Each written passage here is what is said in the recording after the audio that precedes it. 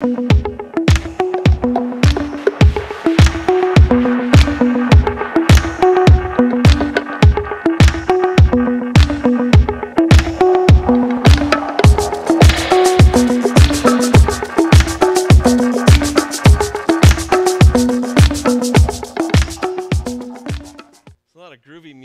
this wonderful cafeteria today. How are you guys doing?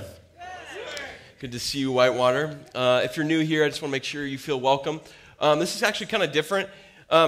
We actually usually meet up in this big auditorium, and it's got like a big stage, and it's super old and kind of cool. And then we're in the cafeteria today because the school is having I think a big play going on this weekend. And someone came in and they said, "Oh man, I'm going to have to get to know somebody today." And I was like, yes, I'm so glad. So I'm really glad that we're all packed in. Some of you guys might, be, trying to control your elbows. Some of you guys might be having a silent panic attack. If you do, just raise your hand. We'll have someone come and help you. Or maybe it's Holy Spirit. Just keep it going like this. I don't know.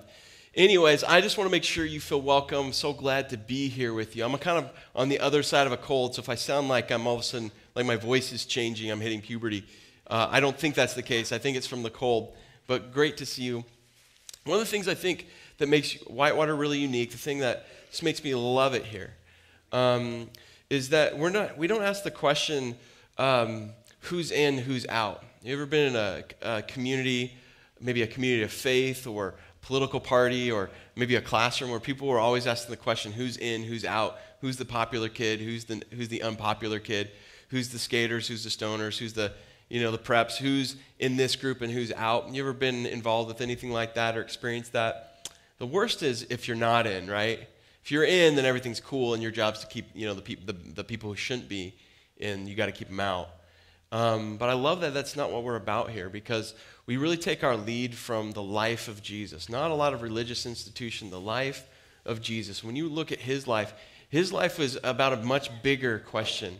His question was like, it was so radical for his day, but it was this question: who's moving towards God and who's moving away? Because he loved the people who were moving toward him, but the cool thing was the ones who were moving away from him, he loved them just as much. See what happens when we ask the question, who's in, who's out? You can create a culture accidentally where we love and treat with special interest the people who are on the inside, but we do not love those on the outside. And I love that we realize here that everyone's on a journey. And it doesn't matter where you're at, it matters where you're headed. And so we feel one of our cool responsibilities as a leader here and just a regular person at Whitewater is to help people move forward on their spiritual journey. It's going to look different for different people. And I want you to know that up front. That's what we are all about. I'm going to pray, and then we're going to jump into a conversation that I think for me has been radically challenging this week, and it's something that radically challenges me in my faith as I've been walking with Christ. So let me pray, and we'll jump into that.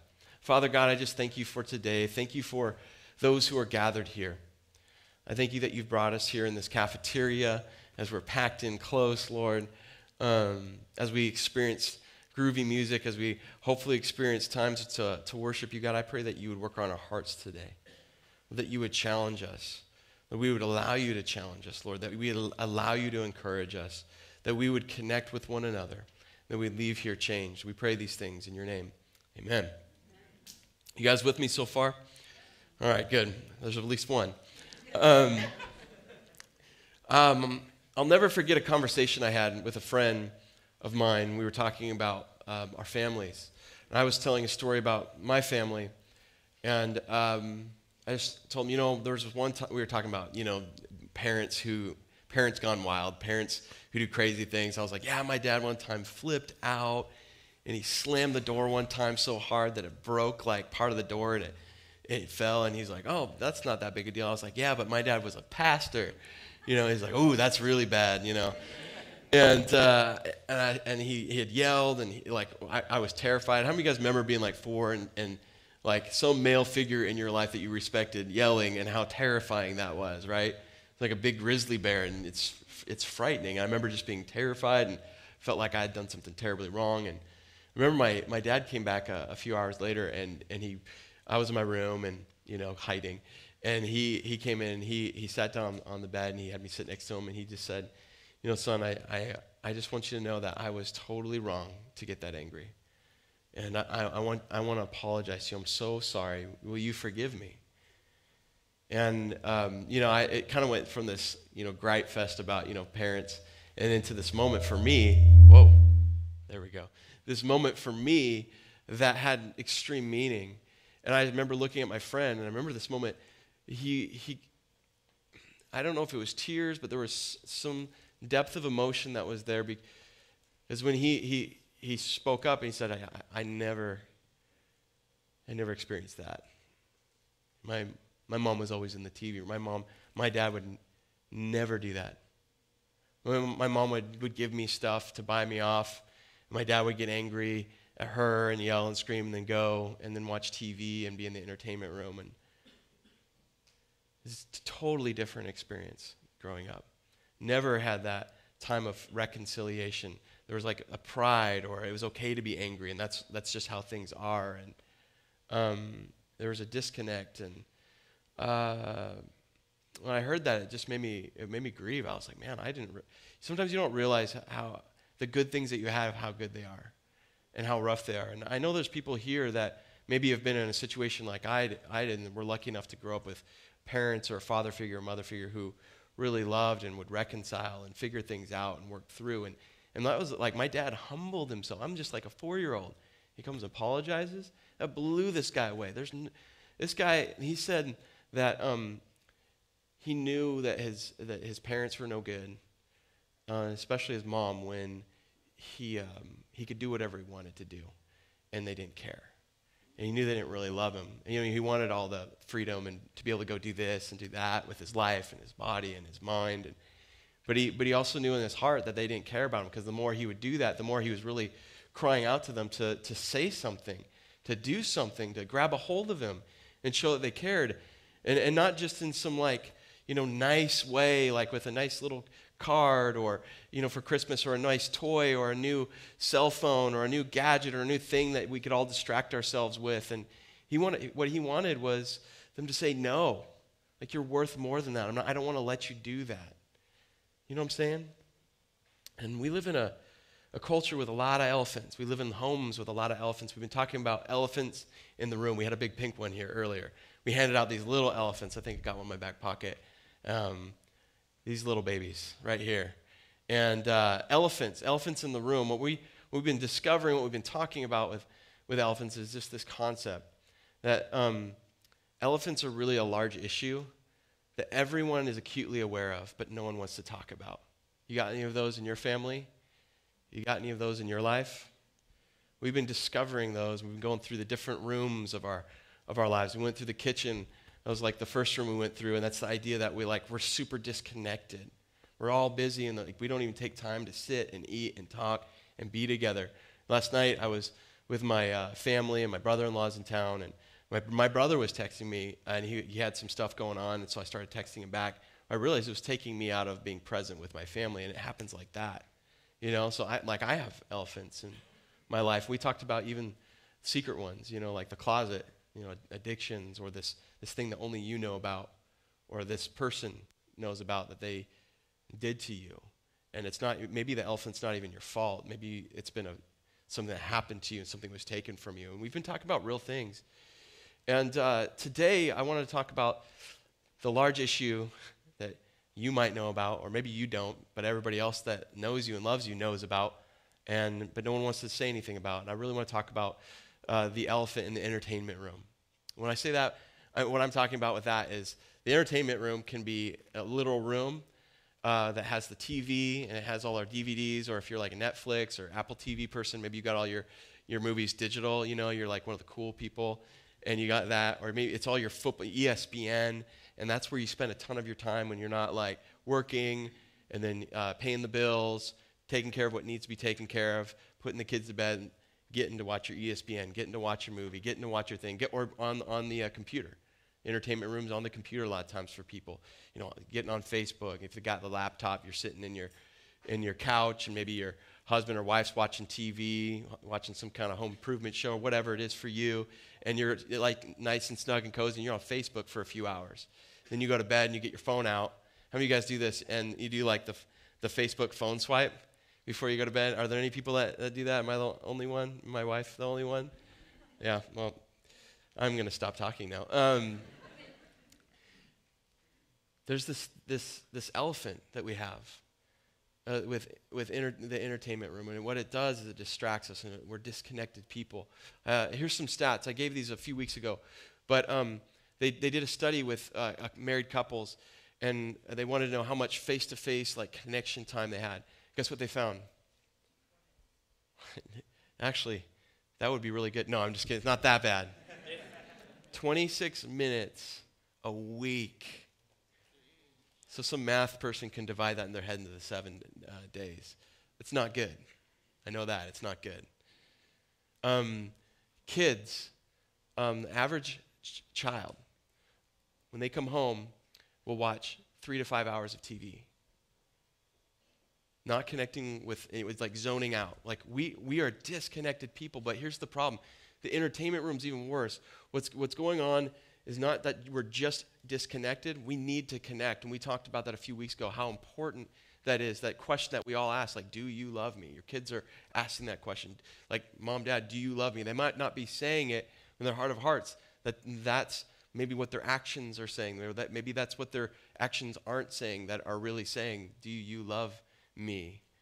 The thing that's really going on underneath all this stuff, the laptops, the flat screens, the DVDs, the movies, the sports coverage, the lack of connection, the Facebook, the texting, the being there but not being present.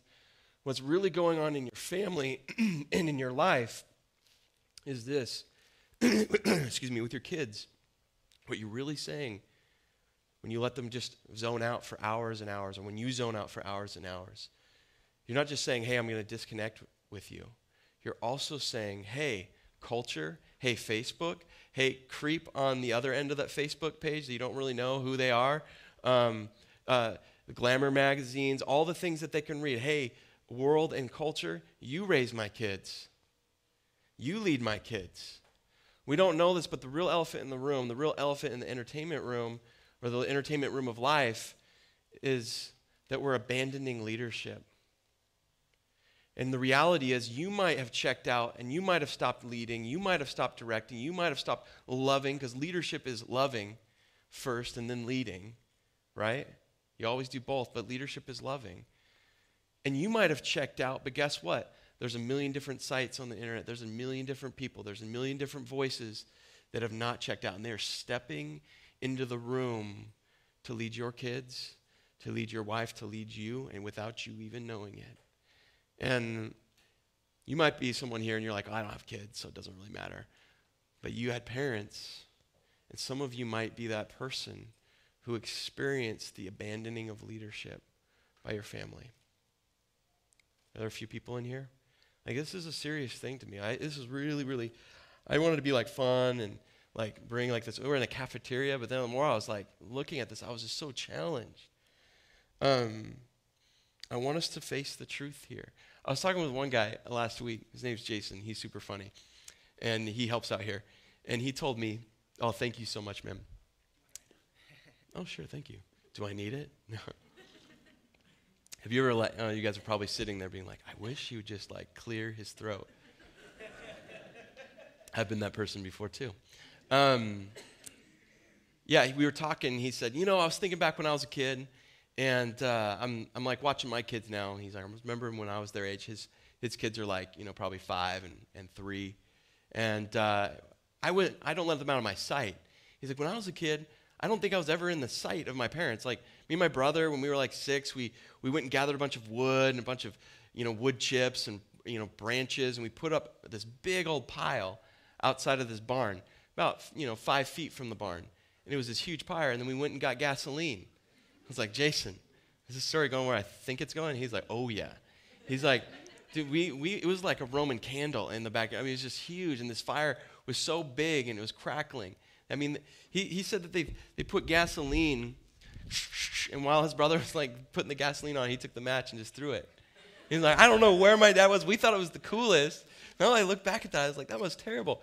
My dad came back and gave us a whooping, though, because we almost burned down his barn. I was like, yeah, that'll happen. But many of us have experienced the abandonment of leadership in our lives, have we not? Leadership, in my opinion, and I'm coming from a Christian perspective, and I know there's people who aren't there yet, and that's okay. But leadership, in my opinion, is helping someone have the faith to step into what God has planned for them, what God is calling them into. Not making them become me, not making them like fit into my box, into my life, and to become like my gifts and my weaknesses, but to help them flourish, I have to help them have the faith to step into the things God has planned for them. Can you dig that? It's so important, you guys. That's leadership. And when we abandon it, we don't even realize it because we got the phones and we got the TVs and we got this, and we never connect and we never talk. And we never step into the moments where our kids are crying out saying, hey, do you love me?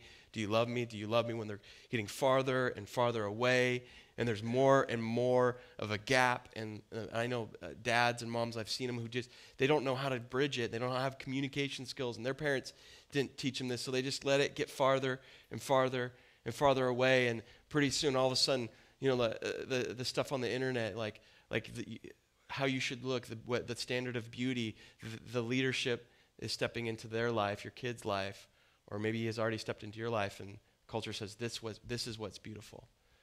This is what makes you valuable. Then all of a sudden pornography or something steps in and says, hey, this is what love is. This is what the standard is in our culture. This is how we treat each other. I can tell you, I do not want to someday look back and realize, man, I allowed some 16-year-old boy to teach my daughter when she's someday in high school what love is.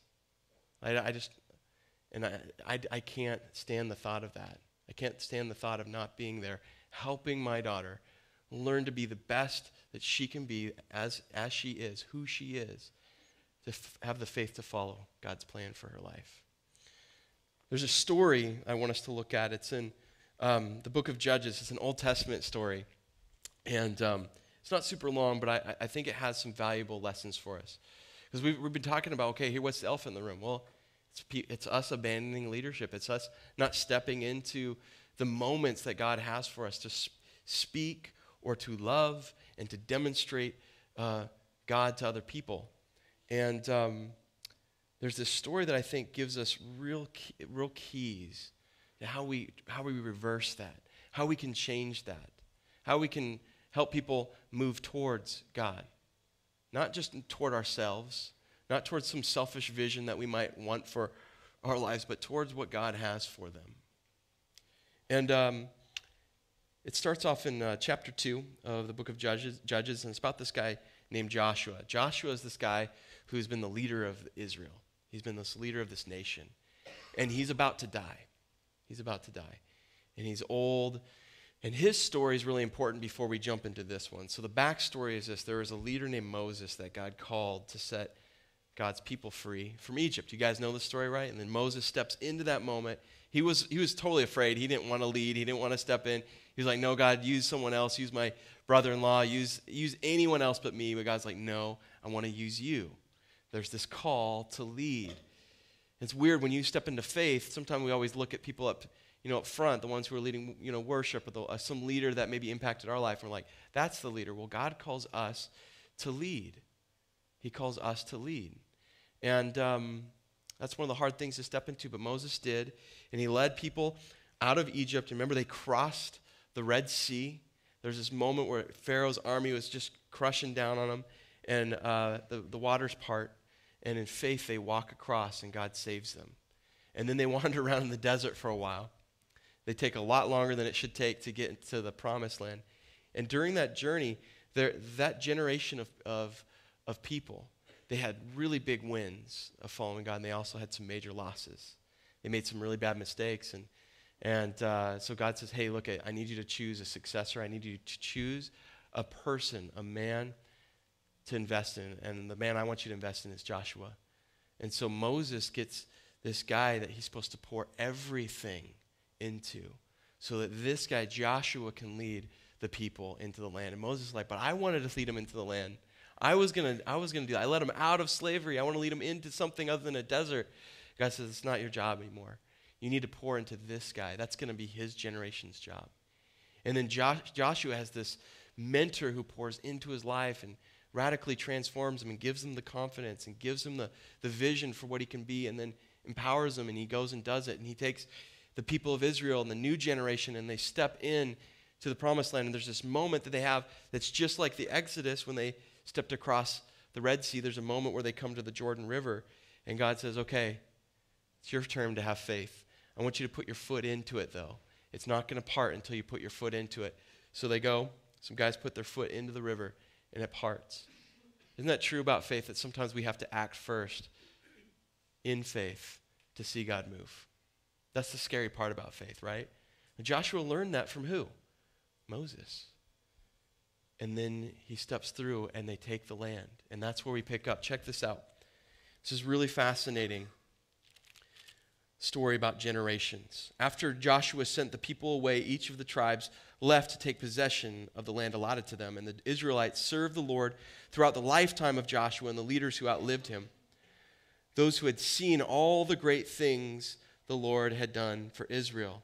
So Joshua's generation, good or bad? They were pretty good. Joshua, they were like following the Lord. They did great stuff. They served him. They saw God do mighty things. It was like, wow. Joshua, son of Nun, the servant of the Lord, died at the age of 110. That's a pretty good life, I'd say. They buried him in the land he had been allocated at Timnath and Serah in the hill country of Ephraim, north of the mountain of Gash. You guys know where that is, I'm sure, so I don't have to go into it. Just across the street. After that generation died, now listen up, don't miss this. In verse 10 it says, after that generation died, another generation grew up who did not acknowledge the Lord or remember the mighty things that he had done for Israel. Let me read that again. After that generation died, after Joshua's generation that had followed and taken risks and led well, after they had passed away, the next generation grew up not acknowledging or not knowing God or remembering the mighty things that God had done for Israel. That's a fairly important thing, wouldn't you think? Like if God parted the sea 2 times and did some miraculous things to free you from slavery, free you from this life that you couldn't get away from yourself, that God had come and done it. And God led them by fire at night. God led them by a cloud of smoke during the day. God was present with them as they wandered through the desert. This crazy journey, this spiritual journey. God had done all these things. You think it'd be really important to pass those memories down, wouldn't you? But somehow it didn't. In verse 11, here's the results. The Israelites did evil in the Lord's sight and served the images of Baal, and they abandoned the Lord, the God of their ancestors who brought them out of Egypt. They went after other gods, worshiping gods of people around them, and they angered the Lord.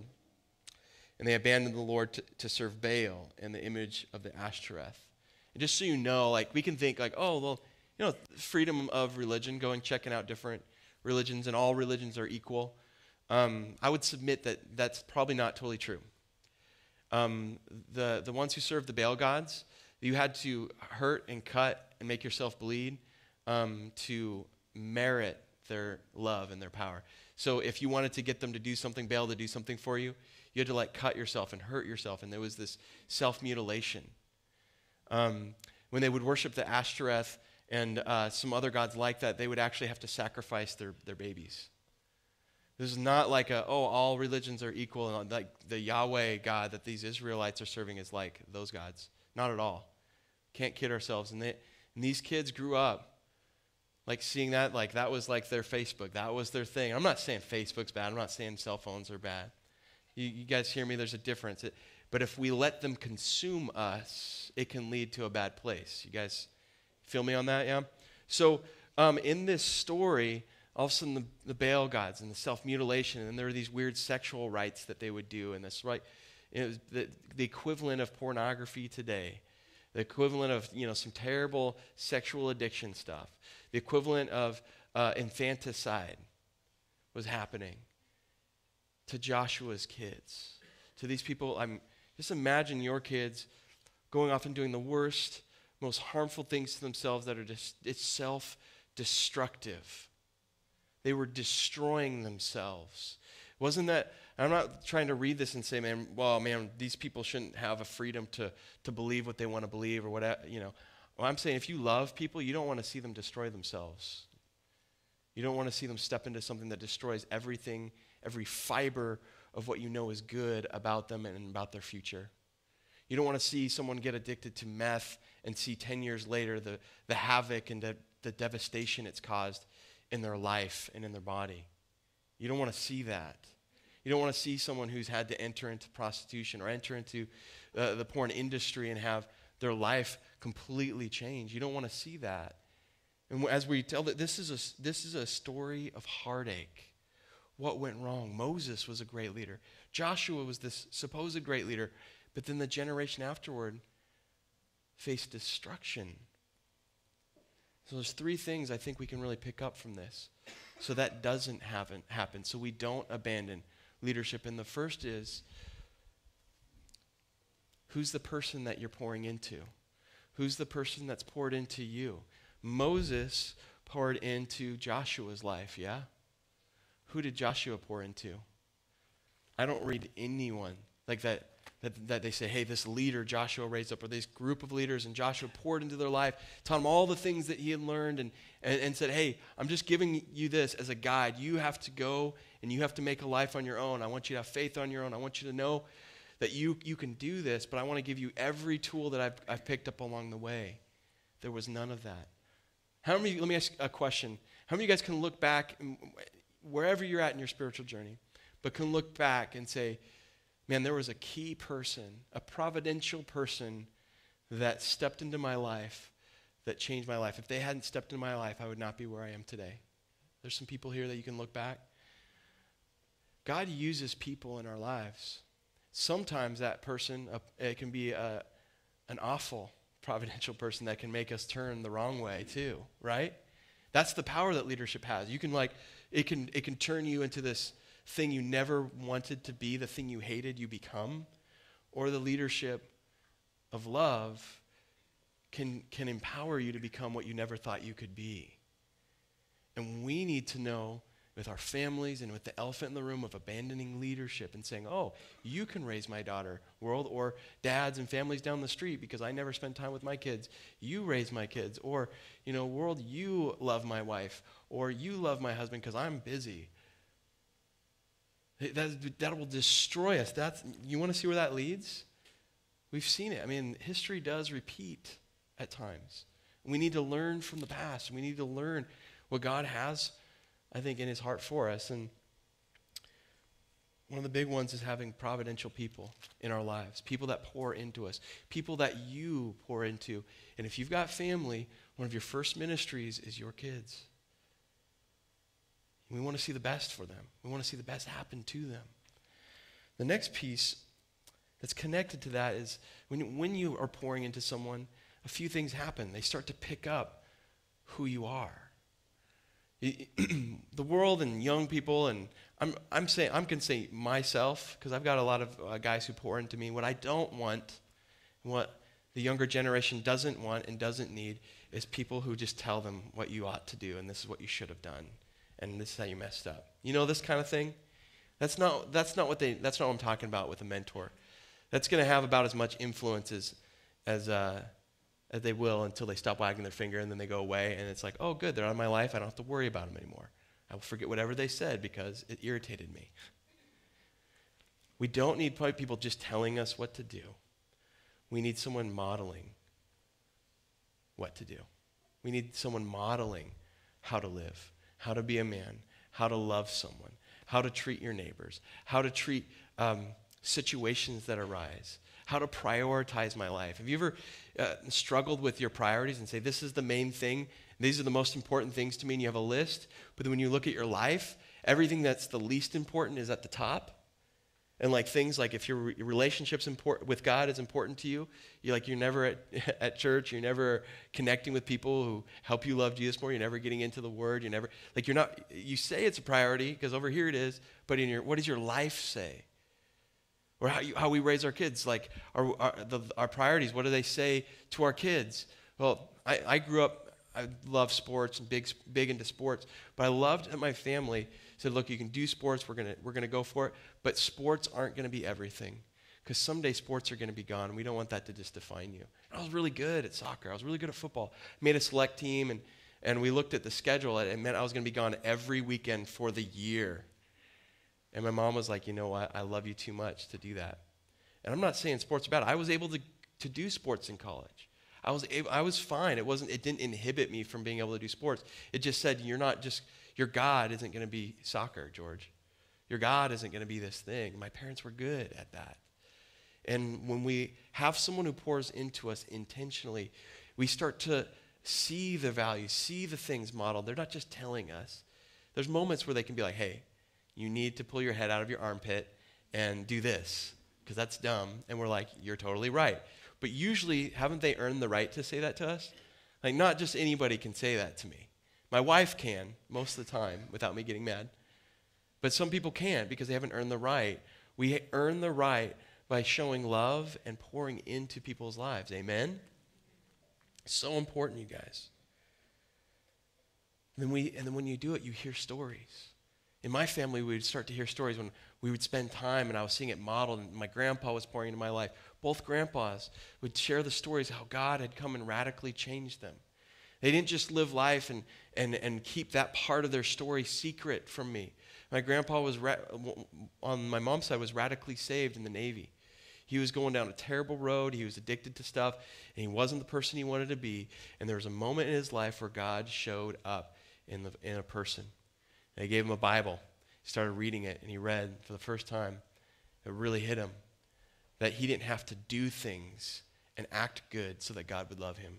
It was by God's grace that he got love. He didn't have to earn it.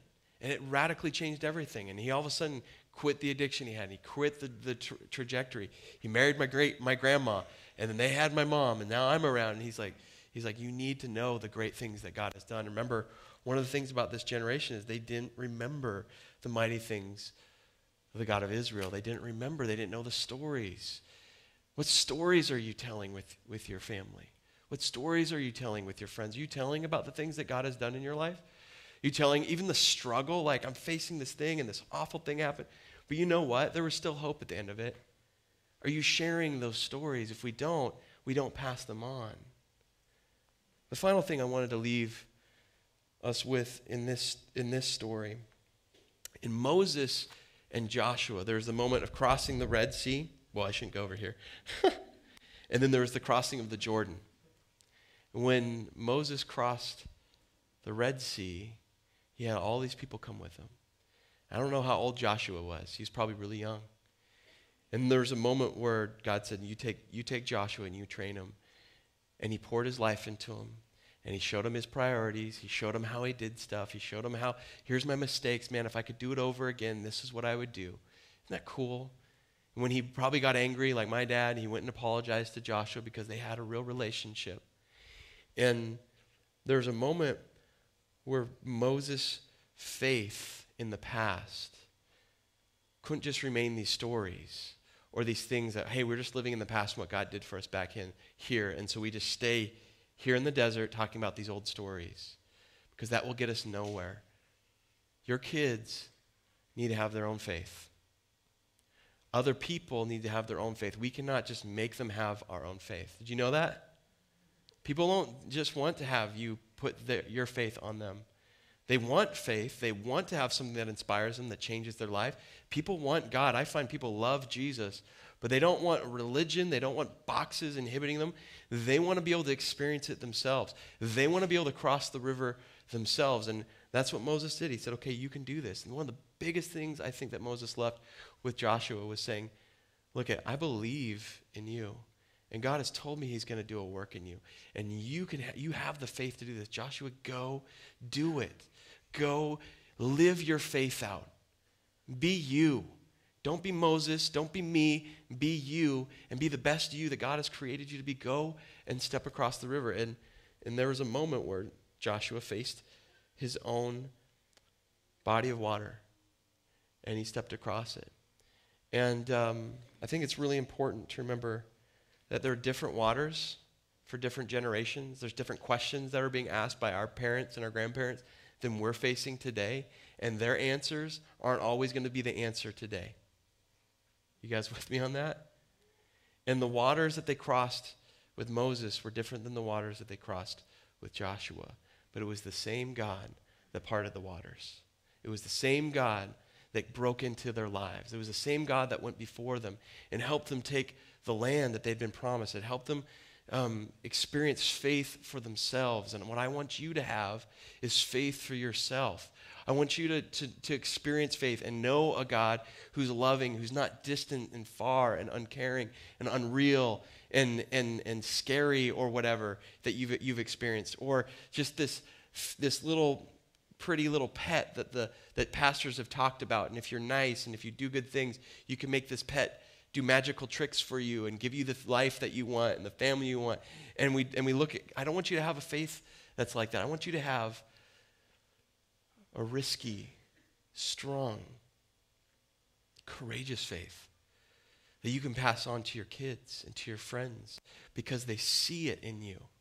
They see that you're willing to do things that no one else is willing to do.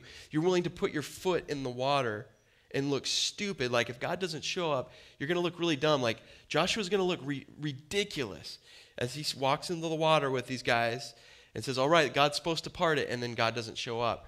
I want us to have that kind of faith that we're willing to look stupid if God doesn't show up. You guys with me on that? I think that's the kind of faith that the future generations that will ask different questions and cross different sets of waters and have different problems and different issues. I think that's the kind of faith that will carry them through because they won't forget God. They won't forget his stories. It'll be right in their life. And they're going to have someone that poured into them and said, you can do this. And you're going to do it better than me. I want you to do it better. Go for it. God is faithful. Follow him. Amen? I think this is crucial, you guys. Let's get the elephant out of the room. Let's start leading our families. Let's lead one another. And that leadership isn't pushing others down to push ourselves up. It's helping others follow with faith and step into the things God wants them to do. Here's my challenge. I want us maybe 2 or 3 times this week, let's turn off our phones for dinner. Let's turn off our phones for a period of a few hours, and let's swap stories about what God has done in our life. Let's swap stories about struggles that have gone on in our life. When faith is hard, let's be real with one another. But in that way, let's start passing on what we have to others, and may they pass on to us what they have. May we inspire a generation to have faith that follows God anywhere. Let's pray. Jesus, we love you. We thank you. We want to follow you with everything we got. You're so good to us. Jesus, give us faith to follow you. Give us the ability to see that when we are disconnected and when we are checked out, Lord, we were actually abandoning the leadership that you've asked us to lead in. We are letting others lead, and we are letting other voices and forces that could actually be destructive, Lord. And I pray that we would see it and that we would lead out of love, of hope, and out of faith. We pray these things in your name. Amen. Want to stand with us? Let's just